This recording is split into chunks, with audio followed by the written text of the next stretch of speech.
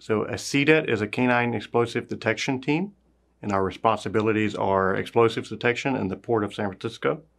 We're also deployable nationwide. So as far as training goes, is we expose our dogs to as many different areas as possible, mainly in the Maritime realm.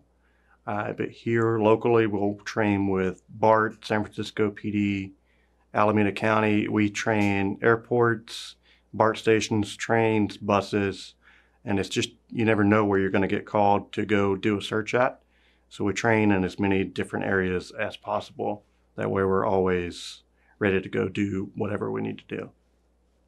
It's important to train with the air station for vertical delivery, because you don't want your first time that you do that to be in an operational environment. So you want to be able to have the dogs acclimated and used to the rotor wash, the noises, the smell of the helicopter, and actually going out the door on the cable being lowered down.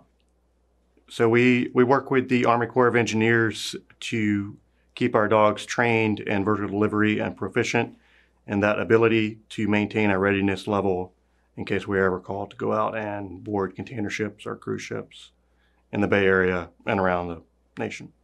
I think it's the most rewarding job I've ever had. I think it's one of the better jobs in the Coast Guard, because you get to take a green dog from basic levels and you get to grow on that and develop it into a seasoned, experienced dog.